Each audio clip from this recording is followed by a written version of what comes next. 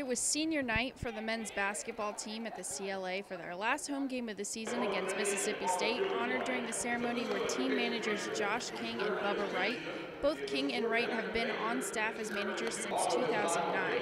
Senior guard Shane Phillips and senior forward Lakeem Jackson were also honored. Jackson entering senior night with a career 749 points and 557 rebounds. Jackson has led or shared the team lead in scoring 6 times during his career and has posted 4 career double-doubles. And there are all the 2013 seniors with coach Frank Martin. But after the celebration, there was still a game to play. The Gamecocks were able to come out victorious over Mississippi State with a score of 79-72.